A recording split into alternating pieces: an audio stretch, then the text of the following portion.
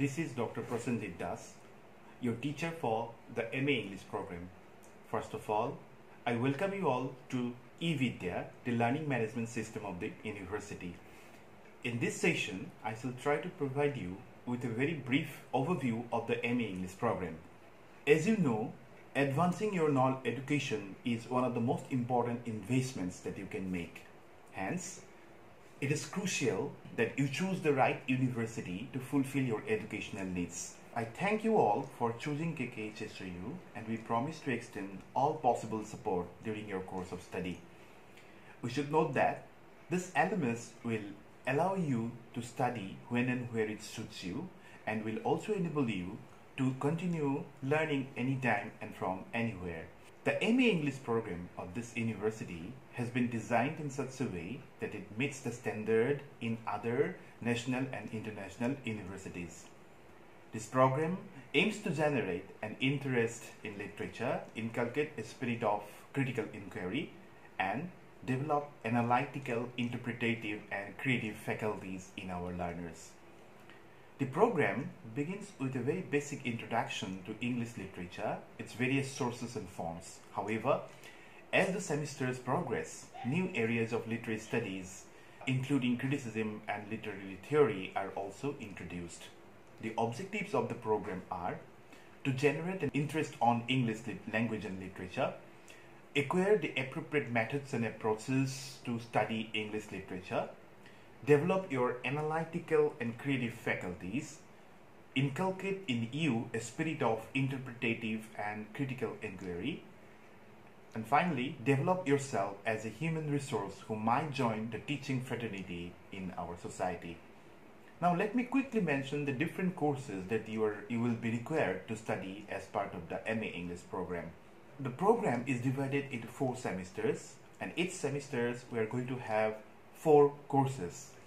In semester 1, we shall be studying 4 courses, namely English Social and Cultural History, English Poetry from Chaucer to the Neoclassical, English Drama from Elizabethan to Restoration, and Non-Fictional Prose. In semester 2, we shall be studying 4 other papers, and they are 18th and 19th century novels, Language, Linguistics and Grammar, Poetry from Romantic to the Victorian, and Literary Criticism. In semester 3, we have 4 different papers: 20th century novels, Modern Drama, Modern Poetry, and Indian English Literature. In semester 4, which is also the last semester of the M.A English program, we shall be studying with an optional paper in the 5th. The papers are Literary and Critical Theory 1, Literary and Critical Theory 2, American Literature, and the 4th one, I think, as I have told you, there are 2 papers which are optional.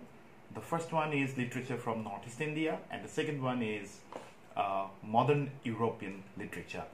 So, after successful completion of the M.A English program, you will be able to enter into positions as teachers in the educational institutions, enter the research field by applying for an MPhil or PhD program in English in any university including KKHSU, pursue a career in mass communication and journalism, find a job in the publishing industry and translation agency as a copywriter, editor, and proofreader, find a job as a campaign manager and speechwriter in different government departments, and also find a job as a language interpreter, among others.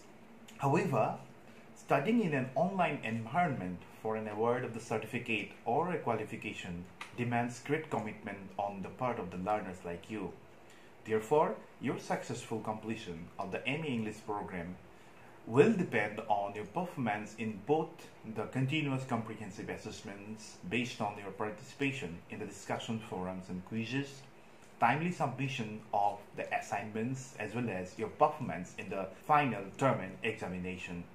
The learning management system of the university will further enable you to directly get in touch with your university teachers by participating in the live sessions, besides getting yourself involved in peer learning opportunities with your fellow learners through the discussion forums.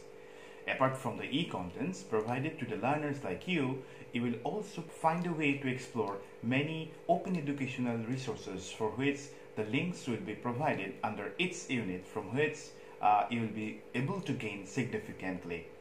So, let's enjoy our learning through this LMS, as you will get the opportunity to read, review, respond, explore, and assess your own ways of learning that makes you a self-learner in the true sense, where a teacher like me will always act as the facilitator of your learning.